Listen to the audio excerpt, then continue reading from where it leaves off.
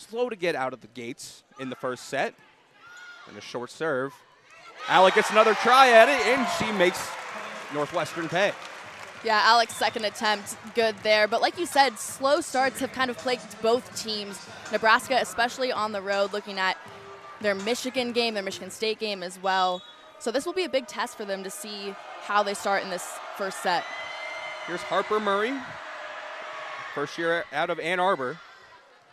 Rousseau has to retreat, and standing still is Maddie Chin. On the far side, that was Merritt Beeson. Messy play, Navarrete sends it over free. Beeson again. Rousseau digs and recovered by Stinson. Can Navarrete send it? She does.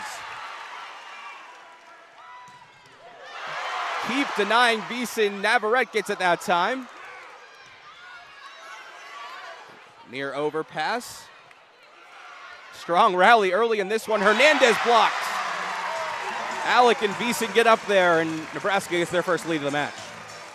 What a rally to start off set number one. So many sequences for both teams that were out of system, but so many defensive plays that made the difference, especially that one right there, the big block to end it. 2-1 Huskers really owned Northwestern throughout their history. Most of that coming from John Cook, and Allick gets another kill.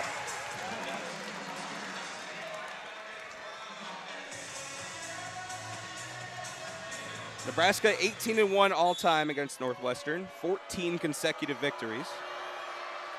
Their last matchup, though, went to 5 sets in a thrilling one here in Evanston.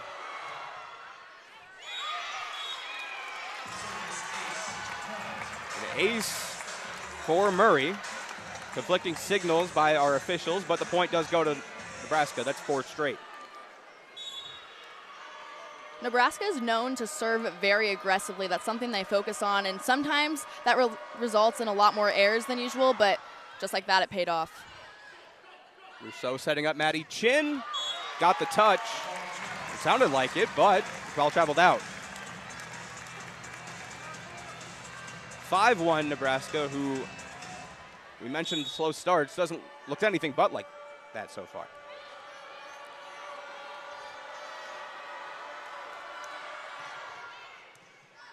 Keep targeting Navarrete on Nebraska's serve, and Hill is blocked.